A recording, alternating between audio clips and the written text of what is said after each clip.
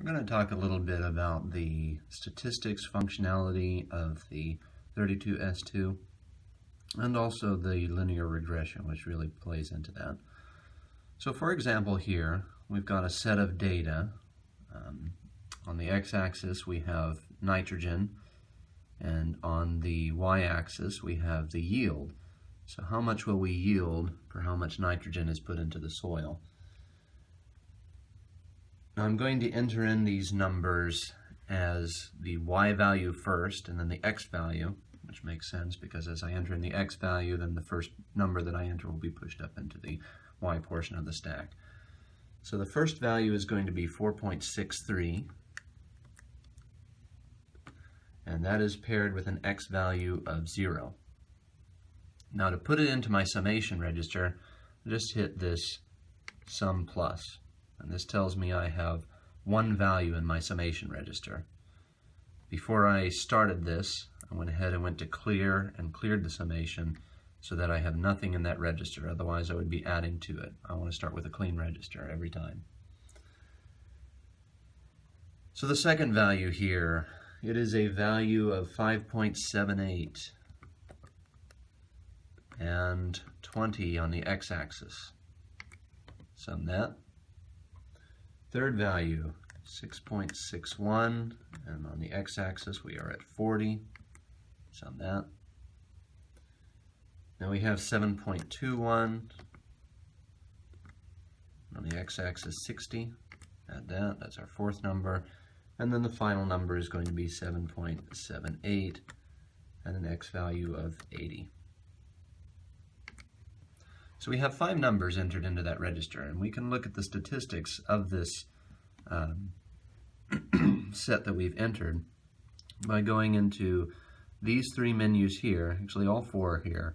So you have the linear regression, you have your means, your averages, you have your standard deviations, and your sums. So let me go to sums first. So if I hit N, that'll tell me how many items I have in my summation, which is 5, as we knew.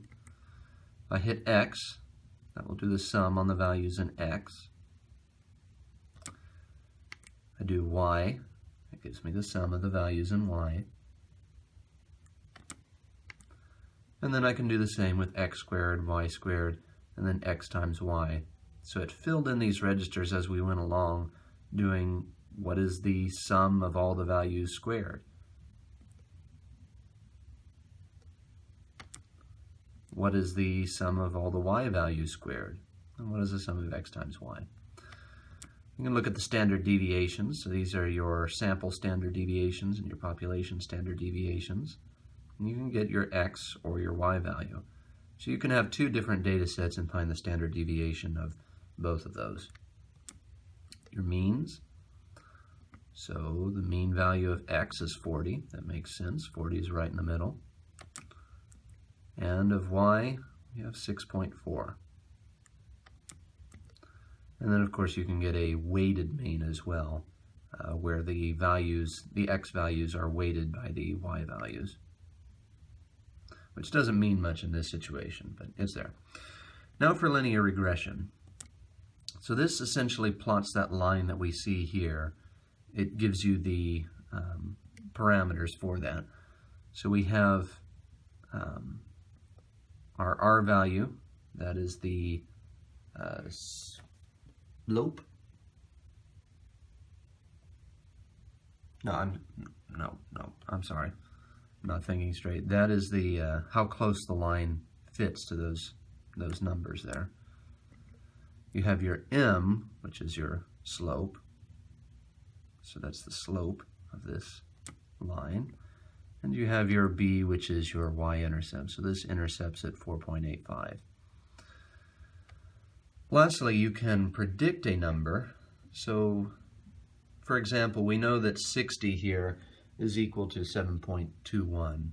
Now, given our, let me just put in 60.